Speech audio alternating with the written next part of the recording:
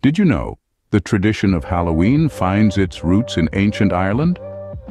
Over 2,000 years ago, the Celts celebrated Samhain, a festival marking the end of the harvest season and the beginning of the darker half of the year.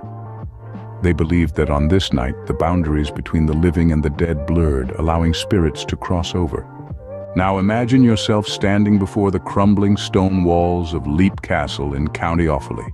It's a place where the past lingers in every shadow. The castle, dating back to the 13th century, is reputed to be one of the most haunted in the world. A hidden oubliette discovered during a renovation contained countless human skeletons, believed to be prisoners who met their end in this gruesome pit. The castle's most famous spectral resident, the Red Lady, is said to wander its halls, clutching a dagger and mourning the loss of her child. Yet it's not just castles that hold Ireland's ghostly tales. The countryside itself seems to whisper with stories of the supernatural. The tale of the Banshee, a spectral woman who wails in the night, is one such legend. It's said her cries foretell a death in the family. Generations have grown up fearing the chilling sound of the Banshee's wail, piercing the quiet of a moonlit night. And then there's Loftus Hall in County Wexford, a place where a chilling tale of the devil himself is told. Legend has it that a mysterious stranger once sought shelter during a storm. He played cards with the family, but when a young woman dropped a card and bent down to pick it up, she saw that the stranger had cloven hooves.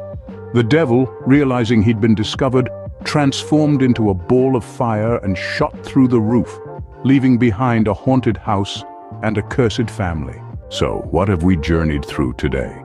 We've traced the origins of Halloween back to the Celtic festival of Samhain. We've explored the haunted halls of Leap Castle and heard the sorrowful tale of the Red Lady. We've listened to the countryside's spectral whispers of the Banshee. And we've stood in the shadow of Loftus Hall, where the devil himself allegedly paid a visit. These, dear listeners, are but a few of the ghostly tales that Ireland has to offer.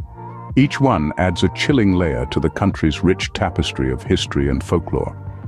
So the next time you find yourself wandering through Ireland's green hills or ancient castles, remember, you're treading where spirits have walked, and you're listening to echoes of tales that have survived the passage of time.